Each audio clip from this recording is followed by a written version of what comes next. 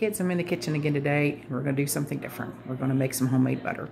Let me show you what I got out for the cook.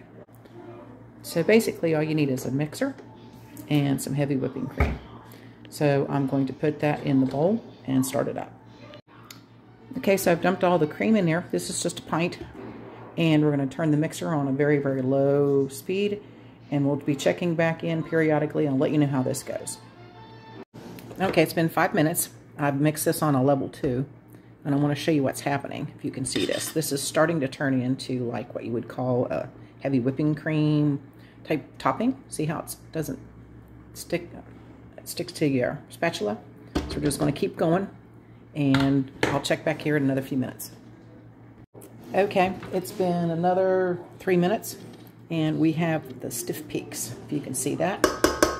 That's what would be great on like fruit, stuff like that. And all I'm doing is just pulling it off of the sides of the bowl and still mixing on like a level 2 on the mixer.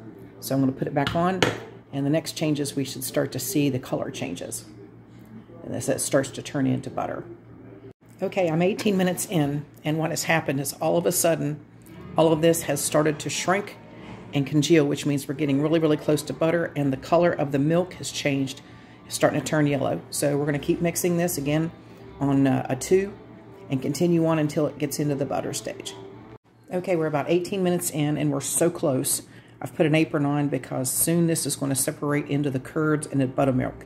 So we're going to have butter, curds, and we're going to have buttermilk really, really shortly. Right now I'm going to add just a smidgen of salt just to help as a preservative, but I'm trying not to do too much because I want this as an all-salted butter so that I can use it better for cooking.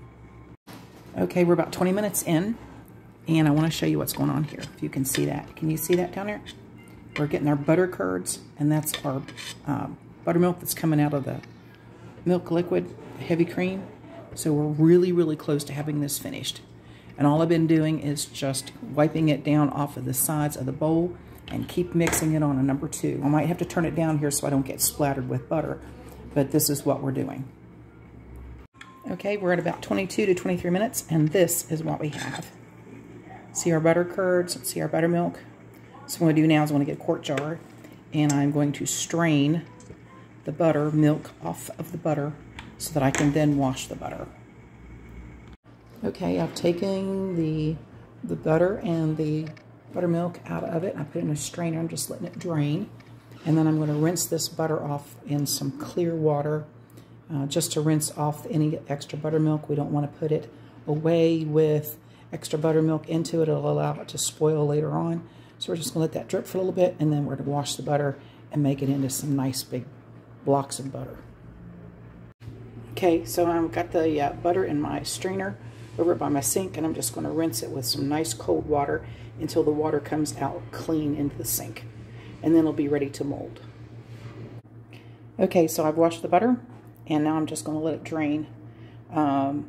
It looks really good, but I want to make sure all the extra water comes out of it. So I just got it sit in my sink until it stops dripping, and then we'll make the patties that we want. Okay, so the butter has drained fully. I got out my scale because I just wanted to see how much a pint of heavy cream would give us in butter. So I already have about a cup, not quite a cup, maybe 3/4 of a cup or so of buttermilk we got out of that. Now we'll see how much butter we get.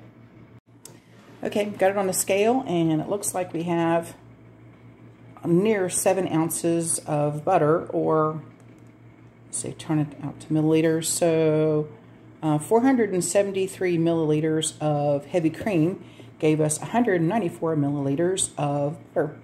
So anyhow, I'm going to flatten it down, make some either patties or little small bricks I can put in the freezer. And then we're going to use this for things like biscuits and bread and cooking and all that kind of stuff. So if you try this, let me know how it turns out for you. And I hope you enjoy. Be blessed. So I want to mention that as you start working your butter and forming it into whatever little blocks or bricks or whatever, you're going to get more buttermilk out of it, and that is good. So just keep working it until you don't get much buttermilk out of it. You can still put it back in your container there so you'll have more of it for later on. Yeah, that's what I've got there. And then you can form your little blocks or bricks or patties or whatever you want to use. So, but anyhow, enjoy. The more buttermilk you can get out of that, the better, because the buttermilk will have a tendency to sour the butter later on. I could have worked this into a bowl of water and squeezed more of that out of there, but I chose not to. If you choose to do that, that's probably great too, but just working extra buttermilk out of that and the moisture out of it will help your butter stay longer.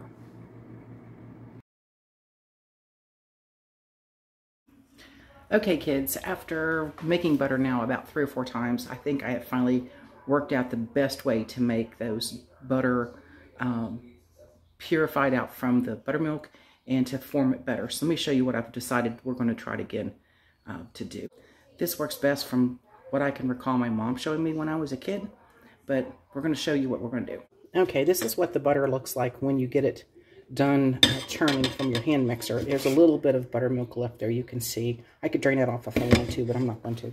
So now what I'm going to do is try to get as cold water I could from the sink. Or you could probably put this down in an ice bath. But the main thing is to chill it so that we can get it formed into a ball and work out the buttermilk into the water and rinse it out really well. Okay, I got the water cold. I just want to fill this up here in the sink and gently just loosen this a little bit away from the side and try to break it up a bit. And let that set for just a minute. Now what I've been doing is just rolling this up in a ball, squeezing it in the water, just like we would make bread dough. And I'm about ready for the first rinse. See how it's sticking together? And we're getting all the good stuff. All those little butter bits. This is what I got after our first wash. And I've got some cold water running over here again. Just going to fill the bowl back up again. And again, massage that butter ball so that we can get any more buttermilk that's into the butter released back into the water so we can clean it. Okay, here we are. We're back after the second wash. As you can see, the water is not that milky from the buttermilk. So we're going to drain this off and do it one more time. Okay, here we go for our third wash. Again, ice cold water.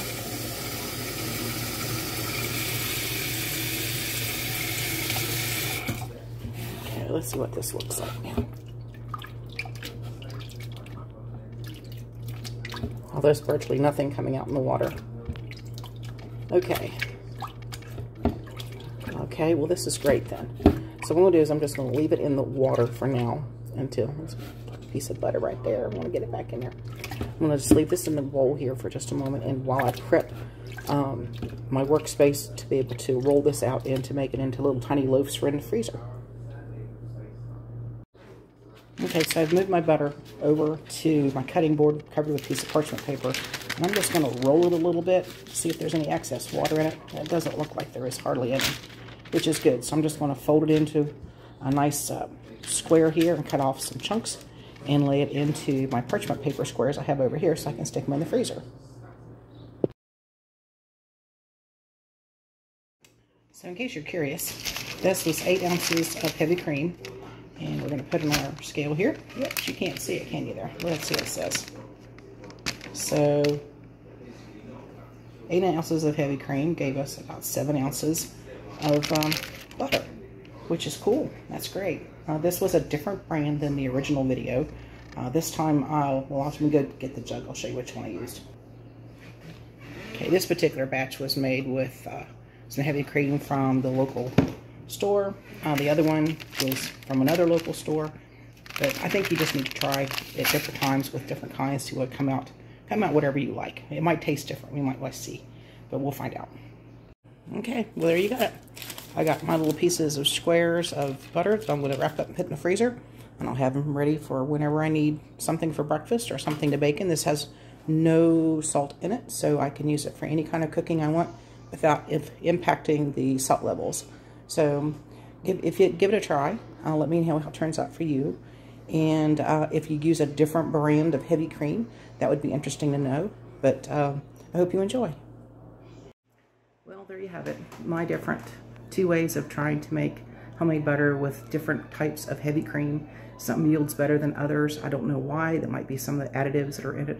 It's really hard to find organic heavy cream that doesn't have anything else added in it unless you know farmer, which would probably be the best way to get it anyway, if you could. But This has turned out really well. I'm going to stick them in the freezer and have them ready for later. I hope you enjoy. Be blessed.